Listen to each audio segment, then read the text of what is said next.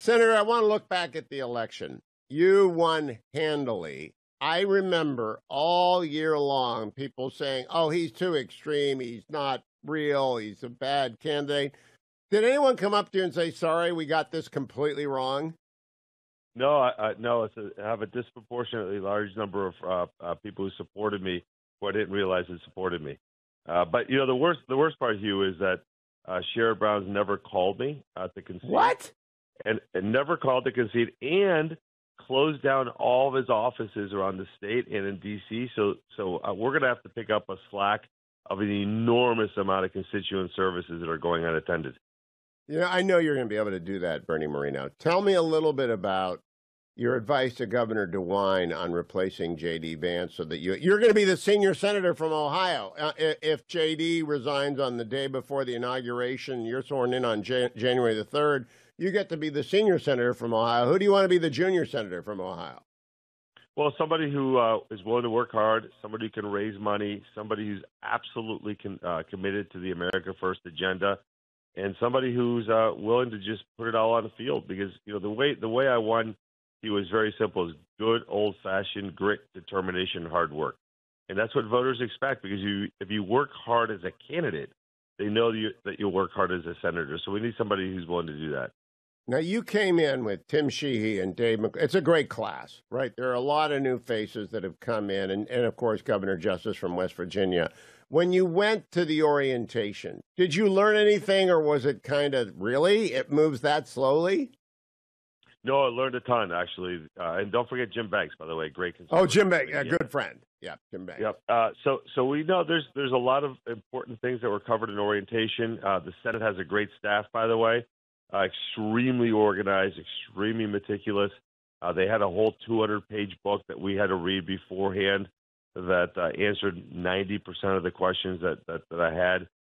But learning and understanding how the machine works is extremely important. And so now we're in the phase of hiring a staff. We're going to have the greatest staff in the history of the United States Senate. We got past the leadership vote, which was fantastic. And now it's about confirming President Trump's nominees. That's job one for the 119th Congress.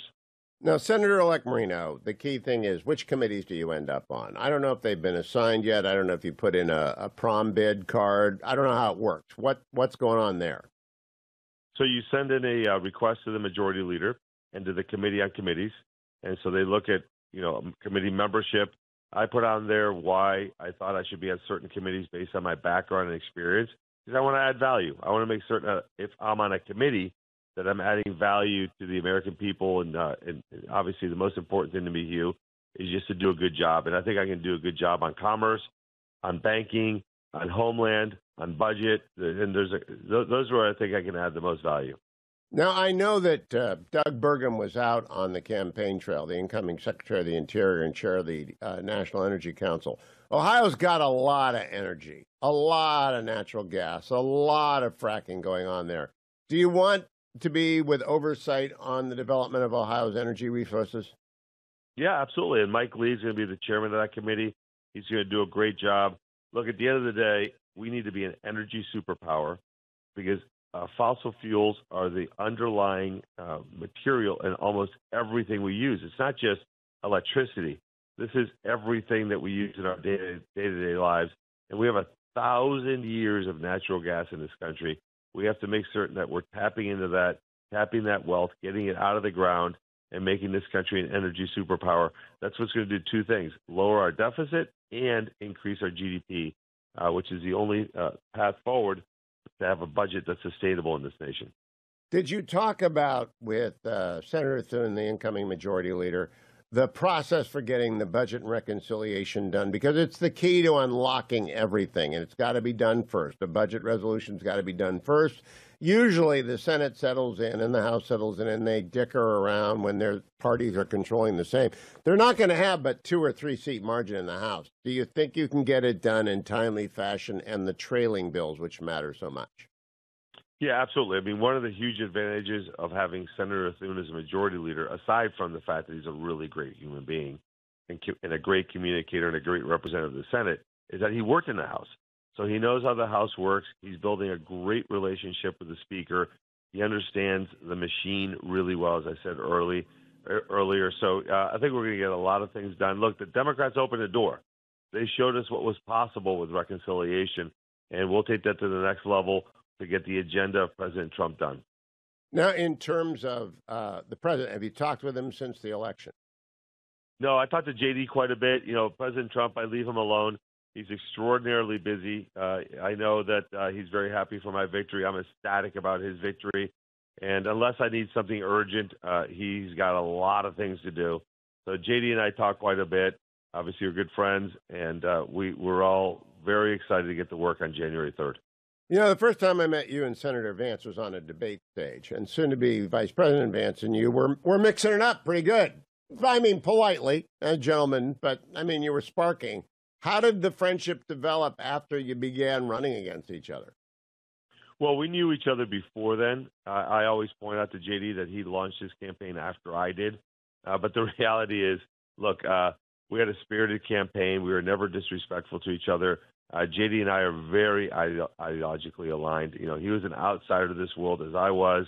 He understands, Hugh, the necessity to rebuild our working class, to rebuild the middle class in this country. Is job one. To reindustrialize is not only important economically, it's important from a national security perspective.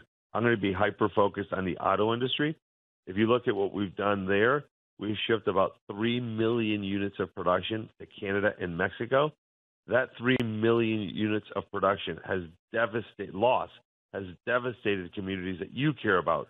Warren, Ohio, Youngstown, Canton, Akron, Lorain, Toledo, Dayton. Those communities were gutted when we made that decision. So we need to bring an American automobile manufacturing renaissance back to this country. And JD and I are 100% aligned on that. Lordstown and Packard Electric, it would be good to have the lines running again. Let me close this way, Senator-elect Moreno. Where are you going to live? Are you going to live in Maryland, D.C., or where you should live, which is Virginia? No, I have my daughter lived in D.C., so I'd gotten her a condo a couple of years ago. It's in Shaw, so I'll stay there. It's 10 minutes from the Senate office building, so I'll stay in my condo, but I'm going to come back to Ohio, obviously, on weekends and at least 1 week a month and travel the entire state. So my travel journey of the state's not over. I want to meet people and constituents, understand what they care about, so that will inform me for what I do in D.C.